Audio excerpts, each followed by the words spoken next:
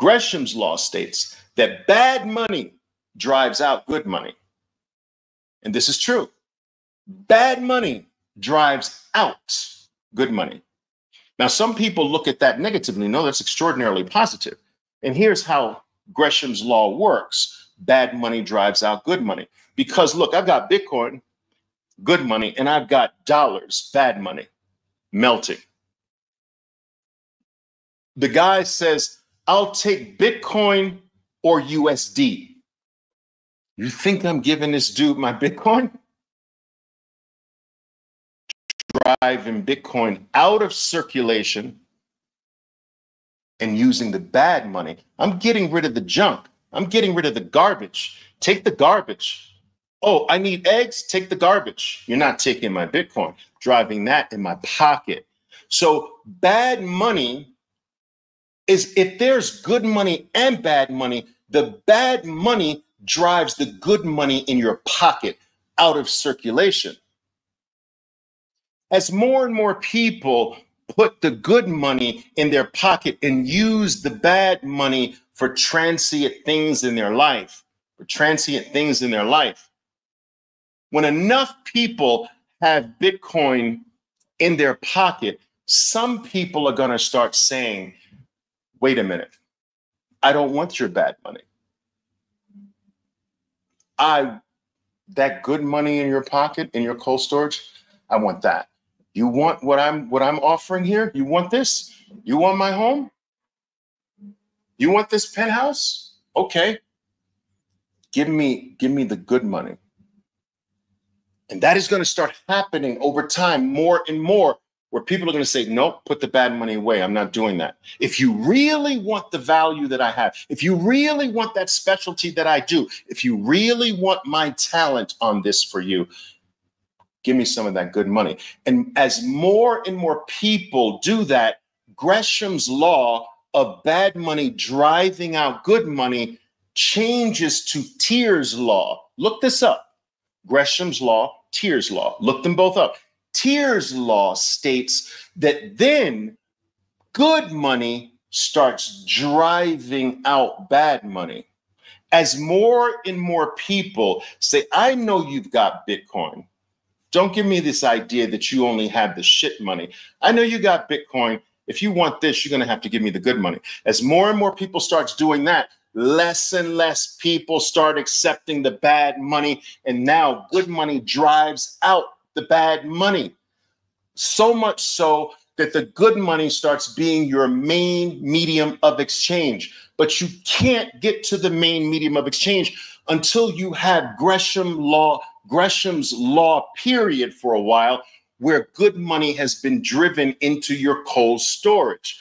Over millions, tens of millions, billions of people first. Then there's a gradual shift to Thiers Law, where it becomes more and more of the only money that's demanded.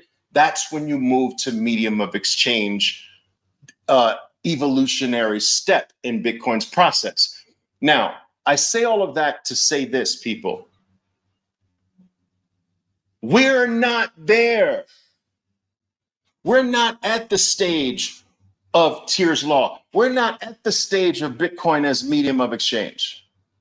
And thank God, because number go up is bigger during Gresham's law. It is not that big during Thiers Law. Don't rush Thiers Law. Don't rush medium of exchange. That's when your main money starts to stabilize.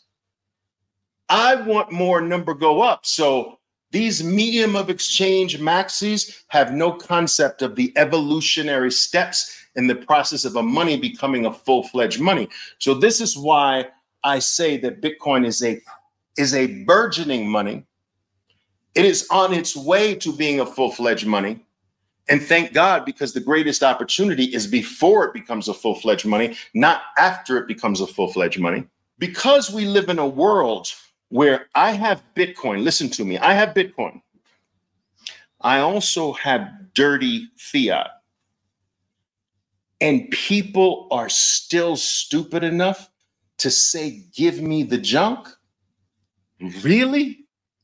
Man, I'm going to take that trade every day. I'm going to keep my Bitcoin and give them the melting ice cube. Oh, you want the melting ice cube? By all means. I'm not rushing the day where someone says, Oliver, no, I'm sorry, man. You got to give me Bitcoin. But I need this for my family. All right, if you need it for your family, you're going to have to give me Bitcoin. Oh, okay. I'm not rushing that day. So we're in the era where most of the world will still take your dollars. Can you freaking believe that? The thing that's mathematically designed to make you wealthier every 4 years of your life. They don't want that. They want the thing that's mathematically designed to make you poorer every 4 years of your life. I will take that trade every single second of the day. Do you understand? I'll take it twice every single second on Sundays. Be glad we're in this phase. There are going to be people in your bloodline that look back on your era today and says, I can't believe that my great uncle lived in a time where people literally accepted government money instead of Bitcoin. Really? You're going to have people in your bloodline that say, I can't believe that my grandfather, my grandmother lived at a time where people actually accepted dollars for their Bitcoin. Like, who would do that? Crazy, right? So my point is that because we're not there yet, I'm going to use the bad money and keep the good money. But if I'm all in on Bitcoin, I got to use the good money just like I would use the bad money.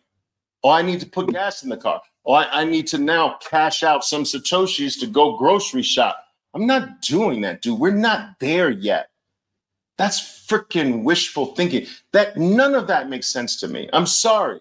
I'm offending some Bitcoin maximalists right now. I consider myself part of you, but I'm not there. I've got bad money and I'm going to get rid of that. I'm not getting rid of the good money. That doesn't even make sense to me.